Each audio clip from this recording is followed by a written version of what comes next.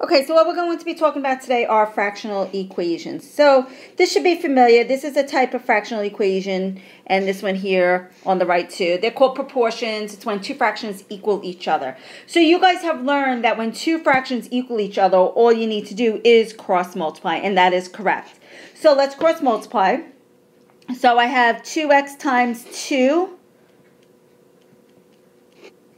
is equal to 3 times x plus 3, and we'll distribute, so I get 4x equals 3x plus 9, and minus 3x, and I get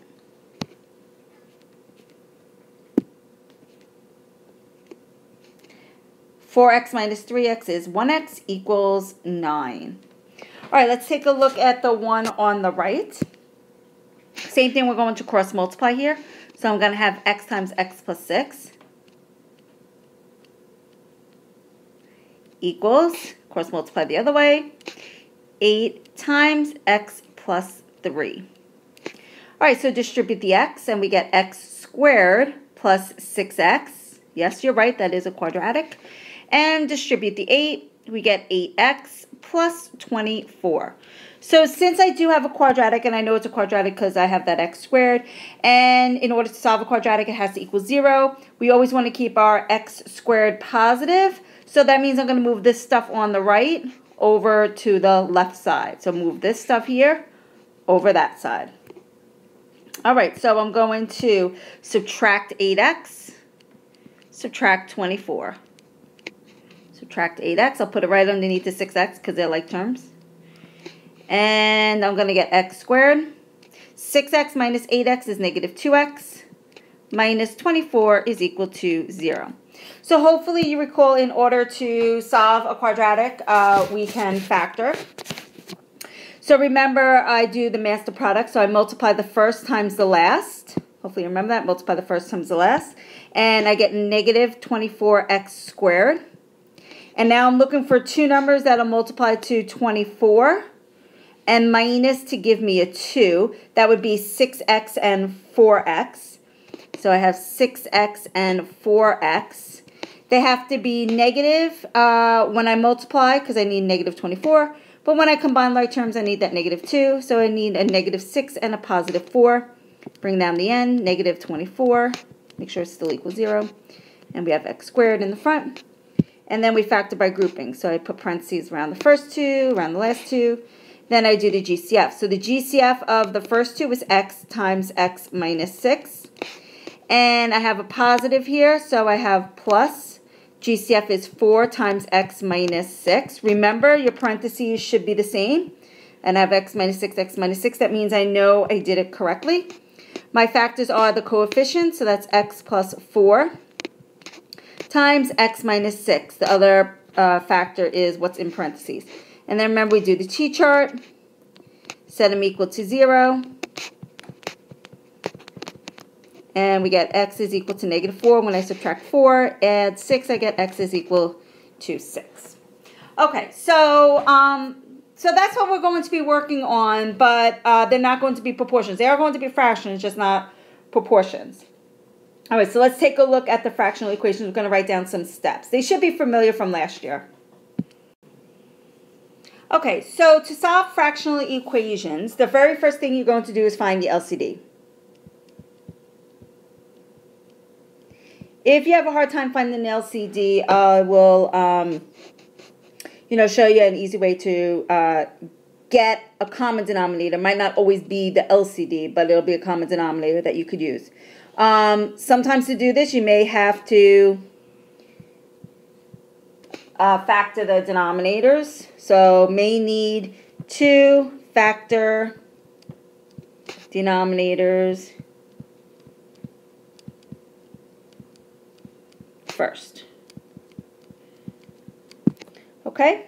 And then we will multiply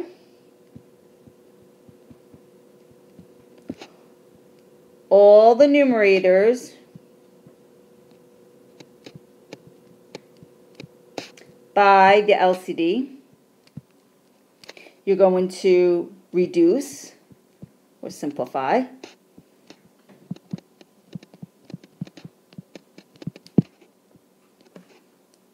And then you're going to solve for your variable.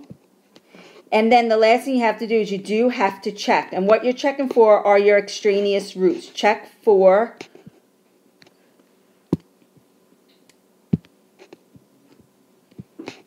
extraneous. Extraneous means extra. Extraneous roots. So those are roots that you get when you solve the equation, but they don't actually solve the fractional equation. And what you're really looking for with these are to see if you get anything that's undefined. So you really just need to plug it in the denominator and make sure that nothing is undefined, which means that you get a 0 in the denominator. If any one of your solutions gives you a 0 in the denominator, you need to cross it off. That's called an extraneous root. All right, so let's take a look at the first one. All right, so let's take a look at the denominators. I have an x, I have a 6 and a 2, x, 6, and 2. So I'm looking for the LCD. Now, I can't factor them. So start with the numbers. I have a 6 and a 2. Your goal is to get rid of the denominators, eliminate the denominators. So start with the 6 and the 2. What number can you multiply all the numerators by so it gets rid of the 6 and the 2? Think about that. What number do I need up top so it reduces with 6 and 2? And that's a 6. So I'm going to give all the numerators a 6. Right? So what happens here is that my 6 and 6 here will reduce to 1. And then my 2 and my 6 here will reduce to a 1 down here and a 3 up top. But the 6 and the x, they don't do anything for each other. So how do I get rid of the x? Think about what do you need up top so that you can get rid of the x? Well, you're going to need an x. So if you multiply one of them by x, you got to multiply all of them by x. Whatever you multiply one by, you got to multiply all of them by. All right, now what we're going to do is we're going to reduce. All right, so x and x reduce. So I'm left with 6 times 1 is 6. 6 and 6 reduce, so I'm left with plus 1x equals 2 and 6 reduce to 3 and 1, so I'm left with 3x. See how I got rid of all the denominators?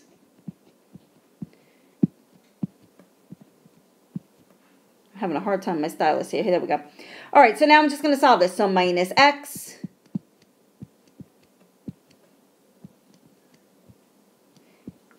And I get 6 is equal to 2x. 3x minus 1x is 2x. Divide by 2. And x is equal to 3.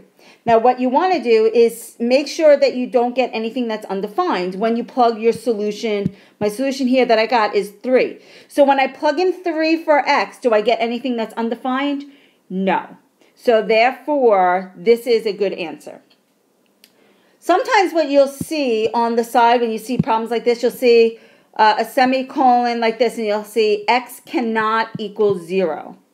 So you really don't need to worry about that because it's saying your x can't be 0. If you get a 0, you have to cross it off because that would be undefined then. Okay? All right, so let's flip it over and try the ones on the back. They're a little bit harder. Okay, so let's take a look at this. Notice the denominators have an x minus 1, an x, and an x minus 1. Can't factor any of those. So if you have a hard time figuring out what the LCD is, say to yourself, what do you need in the numerator to get rid of each one of those pieces? So I want to get rid of the x minus 1 here. So what do I need up top to get rid of x minus 1? And you cannot do this. You can't do x and x. That's a big no-no. Okay, so please do not do that. All right, so I need to get rid of the x minus 1. So what I need is another x minus 1. So I need x minus 1 up here. So remember, whatever you do to one, you have to do to all of them. So if I multiply that by x minus 1, I got to multiply this by x minus 1 and this one. Well, this is nice because this x minus 1 will take care of that x minus 1. So these are good here. This is good here. This you cannot do. Remember, you can't do this. So that does not help me. All right, so then how do I get rid of this single x here, the singleton? Oh, so then what I need is an x, just a single x. So put parentheses around this guy here. And I'm just going to move this down a little bit.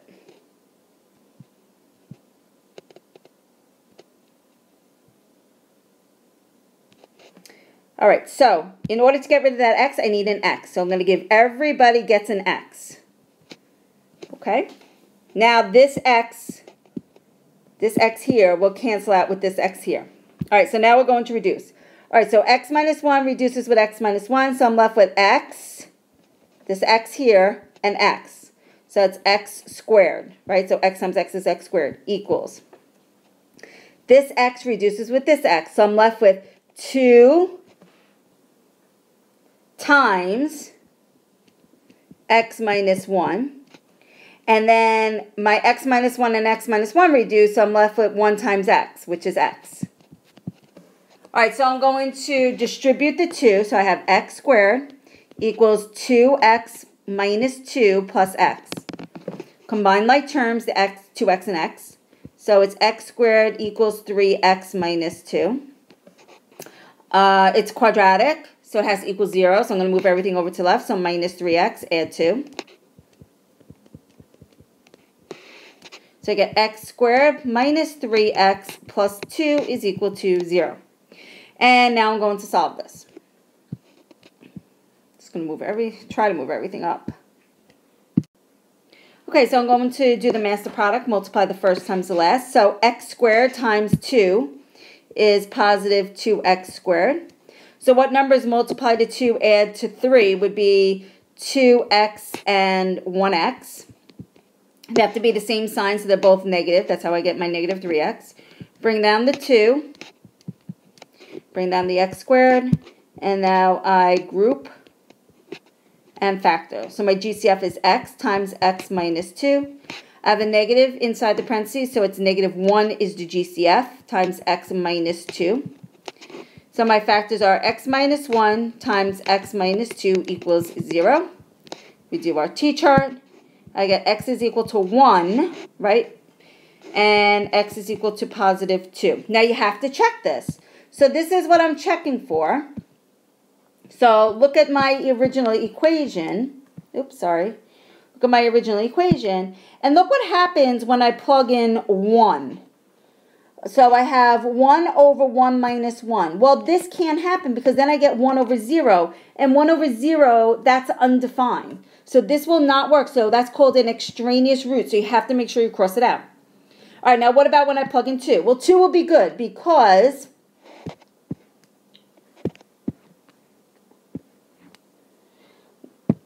oops, sorry. So that's extraneous. So 2 will be good because when I plug in 2, I'll have 2 over 2 minus 1 is 1 equals 2 over 2 plus 1 over 2 minus 1 is 1. So that's good. So my solution is 2. It's my only answer. Remember, 1 was an extraneous, didn't work as me undefined. All right, let's try the problem on the bottom. Okay, so I noticed that in the denominator, I have this trinomial here. And that trinomial can be factored.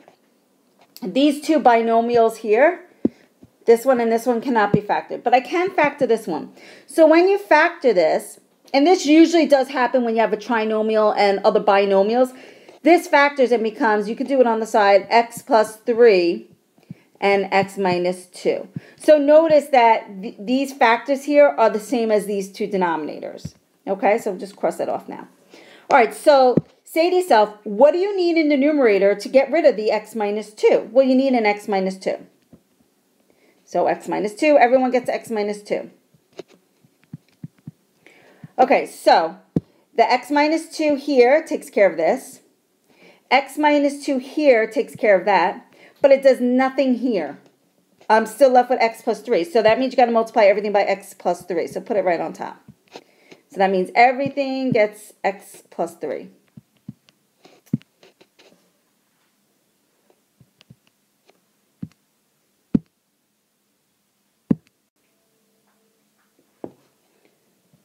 X plus 3 and x plus 3. Okay, so now let's reduce here. So I have x plus 2 and x plus 2 reduced. So I'm left with my x and x plus 3. X times x plus 3.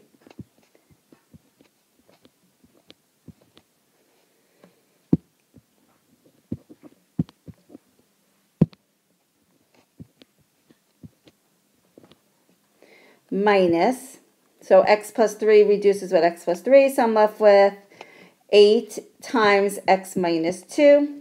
And this is nice. This whole thing reduces with that whole thing, so I'm left with equals 10. All right, now we're going to distribute. So x times x is x squared. X times 3 is 3x. Negative 8 times x is negative 8x. Negative 8 times negative 2 is positive 16 equals 10. I'm going to clean it up and combine like terms. So I get x squared minus 5x plus 16 equals 10. It is a quadratic, so it has to equal 0, so I'm going to minus 10.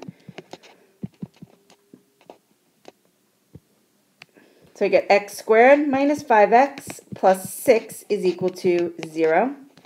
And I'm going to do master product. So I multiply x squared times 6. I get positive 6x squared.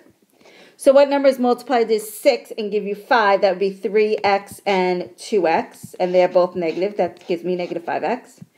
Bring down the 6. The x squared. Put your parentheses around it. Now factor by grouping.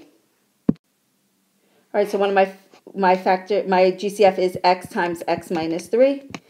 I have a negative, so I bring out the negative 2 as my GCF, which is x minus 3 inside. And then I get x minus 2 times x minus 3 is equal to 0.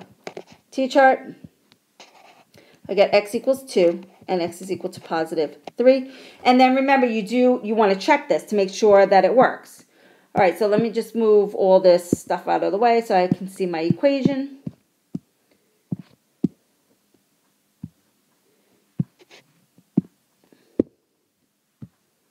Okay, so there's my equation. Here's my solutions that I got. X equals 2, x is equal to 3. But now notice when I plug in 2 here, I get 2 minus 2 is 0. I have a 0 in the denominator. That can't happen. So it's undefined. So I have to cross that off. That's an extraneous root. So make sure you cross it off though. All right, now let's try 3 when we plug in 3. So I get 3 minus 2 is 1. That's good. 3 plus 3 is 6. That's good. And since this here these are the factors of this guy. I don't need to check that. That's good. All right, so therefore my solution set is 3. Okay, so that's it, and have a good night.